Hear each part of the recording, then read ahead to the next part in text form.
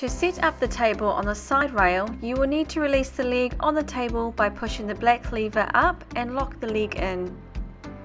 Make sure the two end clips are depressed and place the table on the side rail.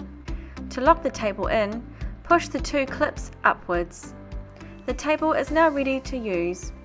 Some vehicles feature an extension table at the end of the kitchen or seating areas for a little extra bench space. To extend, lift the bench extension and lock in the bench support underneath. To set the rear dining table, if not already set up, you will need a pole which is located under the rear bench seat and the dining table top. Place the pole in the cradle attached to the side of the lounge area and tighten the wing nut.